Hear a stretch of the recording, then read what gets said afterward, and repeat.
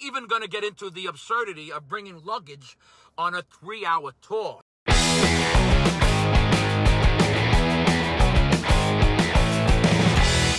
Hey, what do you hear? What do you say? My Facebook, YouTube, Twitter, Instagram, Google+, your sister's ass, the Pony Express, a very ticked off Vic here.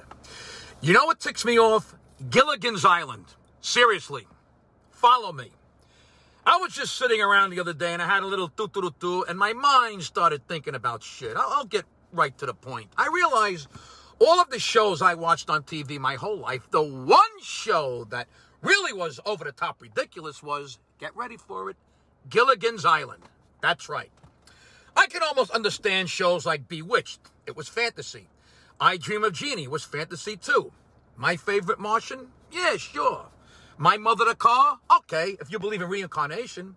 The Munsters and Addams Family? They were just freaks, so I can buy that. The Flying Nun? Why not?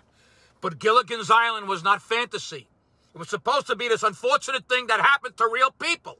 And Gilligan's Island may be the most fucked up television show ever created. Here's why. Okay, first off, I'm not even going to get into the absurdity of bringing luggage on a 3-hour tour. Now imagine you're going to take the Circle Line cruise around Manhattan. That's like 3 hours. It's on a boat, and it's a tour. You're taking luggage on the Circle Line tour? Come on, what? You're bringing multiple bags of luggage and steamer trunks?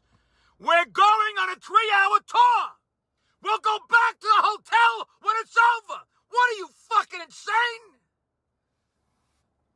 Let's break this fucking bullshit show down now, shall we? Okay. Gilligan and Skipper make sense, believe it or not. Even though there's really nothing to do on a shitty little tour boat. I get it. Gilligan is the fucking gopher, and the fat-ass Skipper drives the boat around and tells the tourists shit like, okay, on your left, there's a shitty lagoon, and over on your right is a fucking pineapple farm. I mean, it's a fucking 3-hour tour around a Hawaiian island. What is there? Beaches, lagoons, and plants. Anyway, okay, let's keep moving on. The character of Marianne makes sense. She's a Midwest girl, obviously seeing Hawaii for the first time. But alone? No friend or family? She goes alone? All right, fuck it. Let's accept that. And I could argue that the professor, I guess, was maybe interested in science, like maybe the native vegetation or the way the waves break on the beach or wind currents or whatever. But I'm surprised he didn't bring another nerd geek colleague pal with him. So you have a Kansas girl and a professor on the boat by themselves. Now, here's where the show goes completely off the fucking rails and actually starts to tick me off. First of all, let's talk Ginger. She's a beautiful, famous movie star. Alone. Going on a cheesy 3-hour tour. Now, if I change this to Marilyn Monroe doing the same exact thing, we would have all called bullshit. Oh, yeah, Marilyn Monroe is going on a 3-hour cheapo tour boat with strangers in the middle of the day in Hawaii. I don't think so. The Ginger angle is almost the biggest stretch. And then we go from the ridiculous of Ginger to this creative insomnia.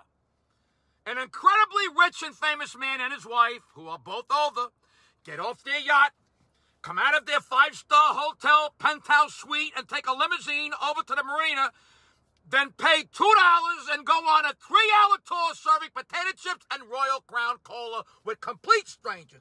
This is like a billionaire today doing the same thing.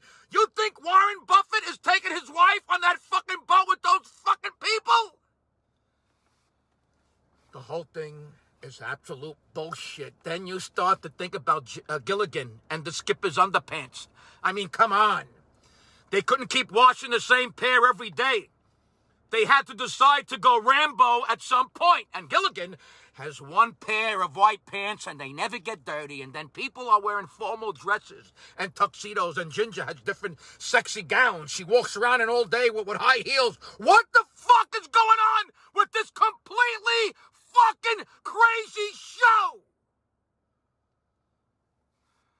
And by the way, they were always visited by someone who had a boat, and Gilligan would fuck up, and the people would leave or escape, and these idiots would be stranded again. Seriously.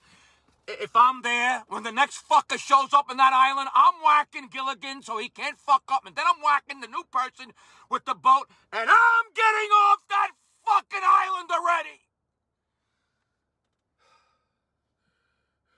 Gilligan's Island. That's what fucking ticks me the fuck off.